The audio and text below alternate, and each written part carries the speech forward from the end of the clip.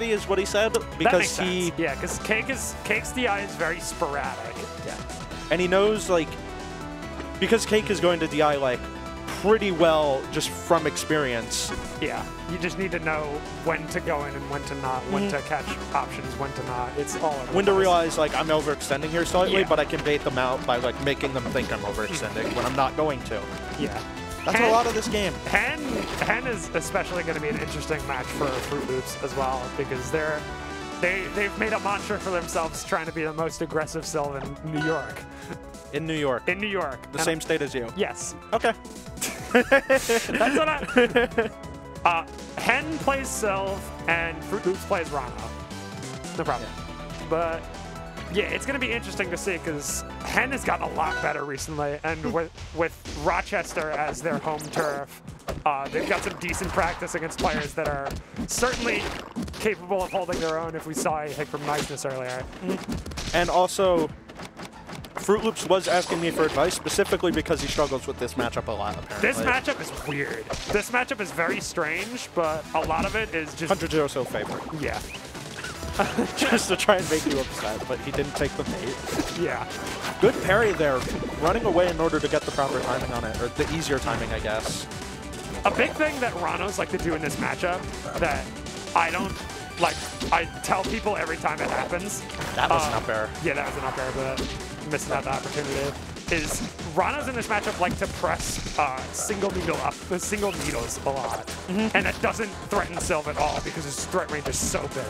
Yeah, the thing about it is, it's only really meant as an annoyance. Like, it's meant to just sort of be like, haha, I got a little needle on you, but it doesn't actually, like, accomplish much, I guess. But that's just needles as a whole. It's very rough, yeah. The needle boost? Go crazy? Oh, that was a good idea. Yeah. Oh, good trade, actually. Forget that move's in the game. What, Sylv down air? No, yeah, needle storm. It's a rough scenario to be in, but... the up smash at ledge, not quite getting that. Yeah. No up smash, come on! Yeah, no, definitely up smash. You're in pipe! That's all you people do! No! Alright. Either way, this is looking like a solid lead from Hen here. This is a lot, like, more than I expected. This is looking like you in terms of punish game, a little bit. Hen has been actively, like, hitting me up saying, like, hey, what do you do in this scenario? What do you do like this? And they've been taking after my playstyle a lot, where I just like to choke you out on stage. It's just, like, make you feel helpless. And it's looking like Fruit Loops is a little bit, I'm feeling a little bit helpless himself. Just barely not getting that. The back air still not killing at 160.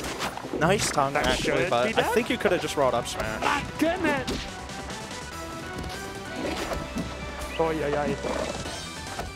Fruit Loops. Jesus. Oh, the wall jump. Fruit Loops needs to be Please just get the kill already. Oh, that was side B up smash, but not quite gonna get it. Oh, the Hen's at 200. Oh, there you go. Might be able to get the upset, or might be able to reverse it now because of how dangerous his punish game is, but this is a scary... This is not looking good. Yeah. If Sylv has Martharitis right about now, that'd be perfect for Fruit Loops, but it's not looking like it with how Hen's been playing so far. They just keep tacking on this percent.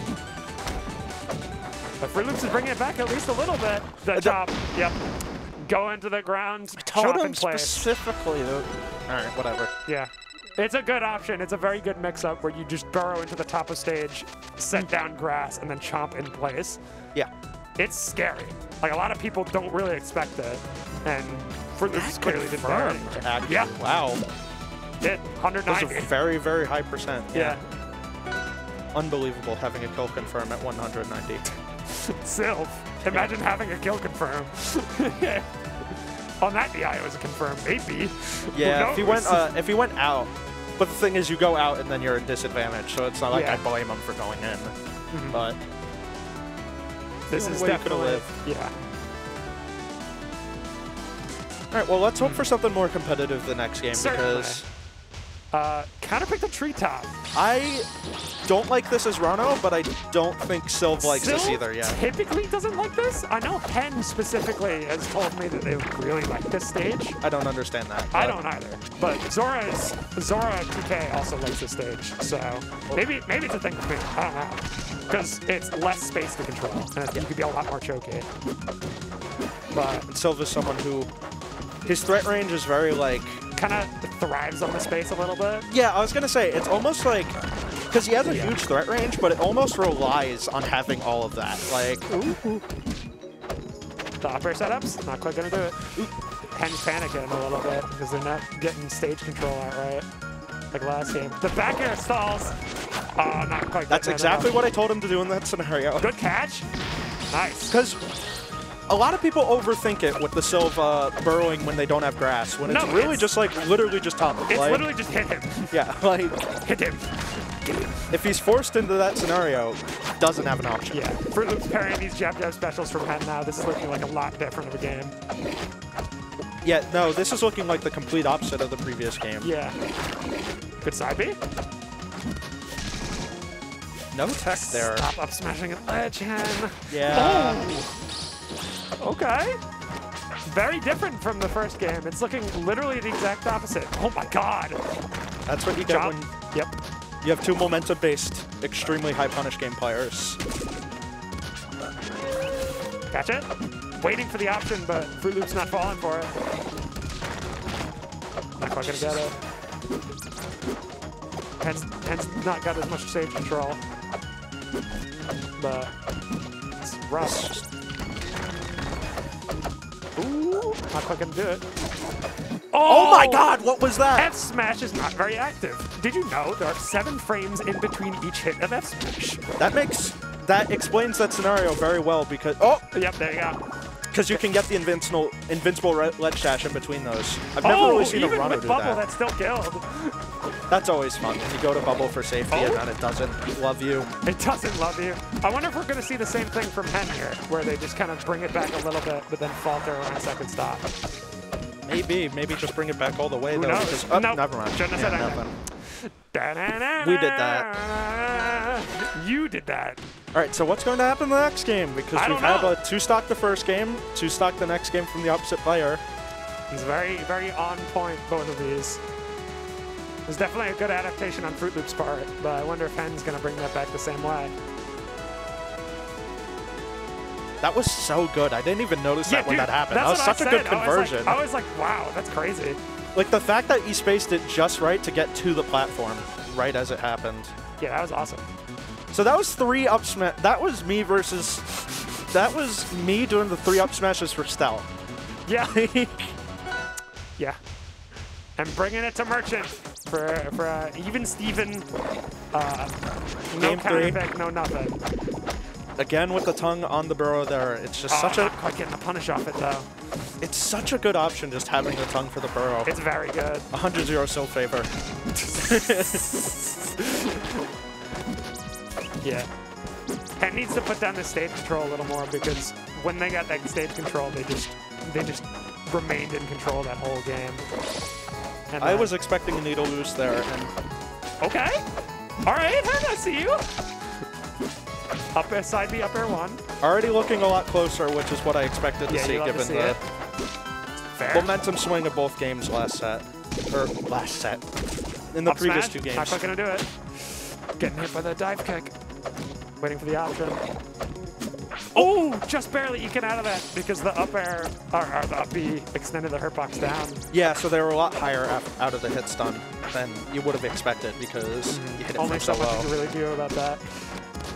Oh, good fair. Yeah, bad DI on Fruit Loop's part, but catching that. Hen kind of running with it now.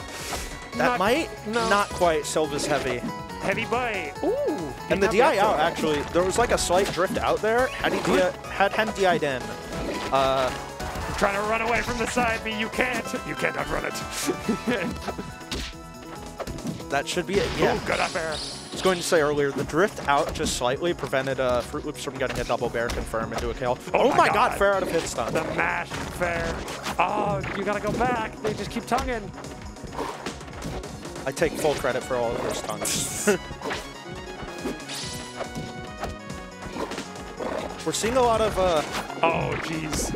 I was going to say another thing that I mentioned to Fruit Loops is the diagonal approaches versus a lot of Sylvs. It is very good, because that's his main blind spot. He does sort of have the dash and up air, but that takes a bit. The Nair trading with the back air. This is not looking good for Hen here. But Fruit Loops kind of just dancing at the top plats and exploiting that weakness perfectly. It's not looking good. Yeah, this is looking kind of spaghetti on Hen's part, but it's definitely doable given their punish game. Absolutely. Oh, God. The trade. They're just trying to get out any way they can. Good! Back air! Oh, boy. Good fair? That might be it. Not quite. Yeah. Didn't get that good DI on the second one. Yeah. Don't up smash. Don't do it. Okay. Smash, but didn't kill. It's not enough. Trying to go for... Oh! I was talking to Hen there because they were doing a lot of those. They do... That is the thing they are known for in Rochester. Up smash and ledge. And it's one of the #1 Sylv mistakes I see. Probably the #1. Oh, that could have been a down tilt. Oh, the flower extending the hurt box. Oh, that's it. That's it for sure. Nope. Holy shit. Oh, yeah, that's it. I was going to say I would have upbeat into Whirly Darly there. Good stuff. Good stuff. That was a fun set to watch. The last game great. was a bit more Fruit Loops saver. I take all the credit for that, and Fruit Loops give me all their earnings. They haven't made any earnings yet. Not yet. It is too early.